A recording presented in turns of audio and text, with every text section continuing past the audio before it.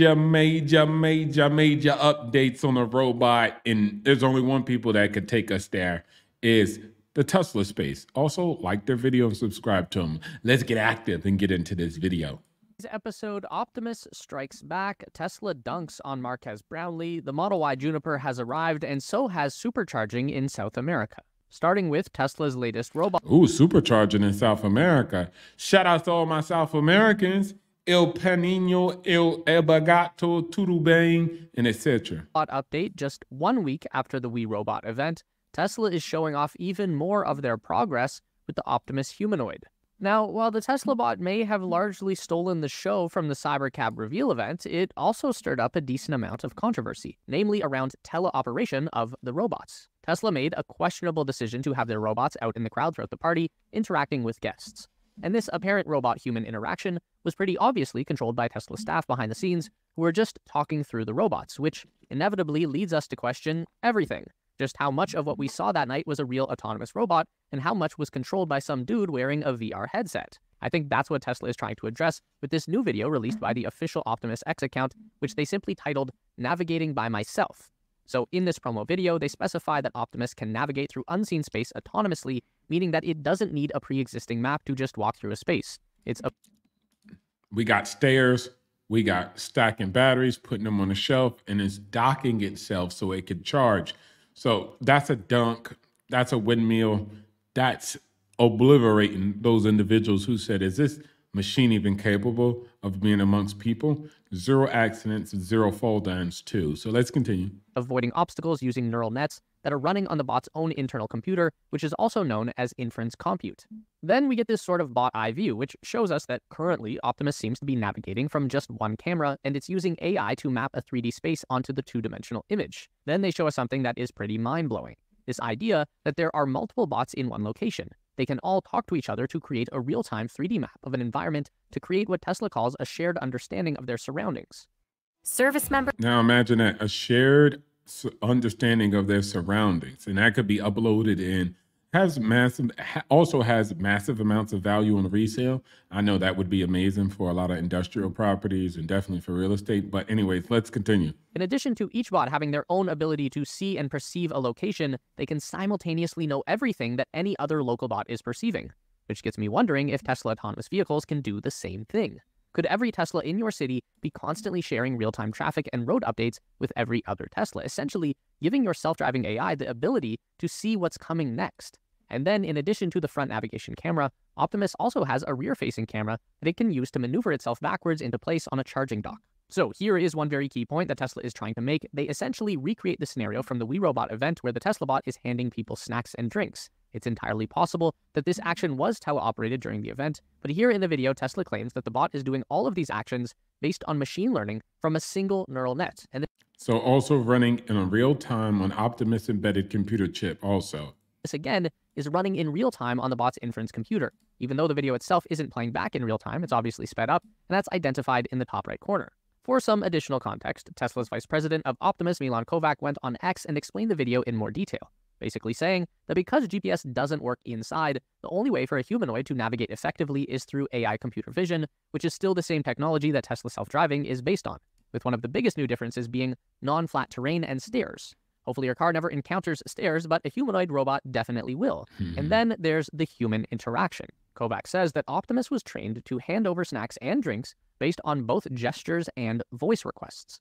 So maybe the robotic servers at Tesla's Cybercab event were actually running AI for their movement, just not their voice. Still questionable. Have you ever... Still questionable. People don't know. Wondered how to protect your online activity? See, people don't know yet, so it's still questionable, so you still got to think about it, right? People are still assuming, they're not quite sure what's going on at this point, but net, there is no, confirmed this was operated, teleoperated, even just people actually replying. We don't know for sure. We got Grok. Grok might be a little bit effective and efficient, but again, nobody knows, so it's okay. Do you think that they could solve it? That's the real main point. And I think, yes, if anybody's capable of solving it, then it would be them. Taxi event, Tesla claims that the Cybercab will not have a charging port on the vehicle at all, and instead will only charge wirelessly. The live stream didn't show us the full video of the prototype charging, but Tesla has since released it on X. You can see a Cybercab backing up to the charging mat, reach 25 kilowatts charging power at 35%, charge to full, and then take off again. We then saw Marquez Brownlee, or MKBHD, comment, "Nope, wireless." See, he said, nope, wireless charging, it won't work. Now, again, this guy's a tech reviewer. They review tech. They don't create it, but I find this pretty fascinating. No, I know you're a technical company and you do a bunch of stuff like robots and cars, but you don't know what you're talking about. Charging has a massive heat waste. A really noble goal for something like this would be maybe 75% efficiency. But Tesla was quick to come back and reply, efficiency is well above 90%.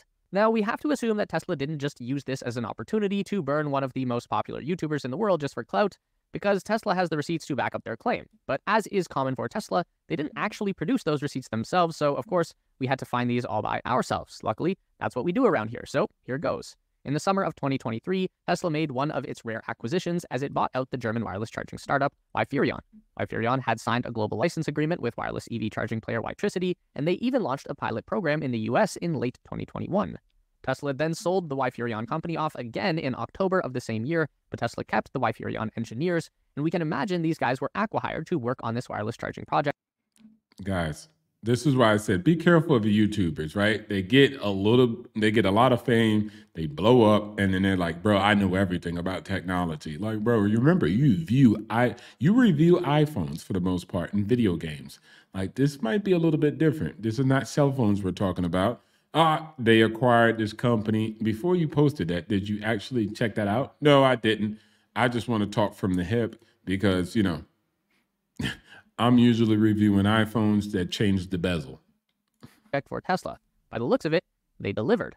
On its website, Wiferion still says it has reached 93% efficiency on its wireless charging technology, and we believe, thanks to the team and intellectual property Tesla acquired, they replicated this for the Cybercab.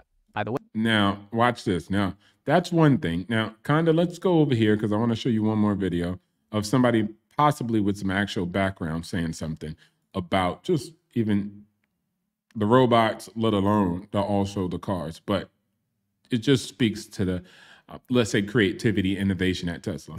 And handling the 4680 battery.